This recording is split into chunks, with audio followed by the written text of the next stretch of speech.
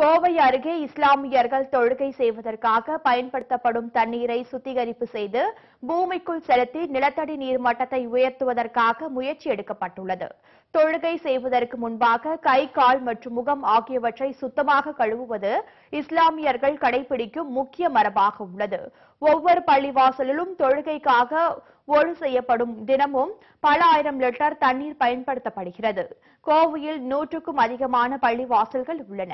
இவற்றில் ஒரு நாளைக்கு 10 லட்சம் லிட்டர் தண்ணீர் ஒழு செய்வதற்காக செலவிடப்பட்டு சாக்கடையில் கலப்பதாக தோராயமாக கணக்கிடப்பட்டுள்ளது.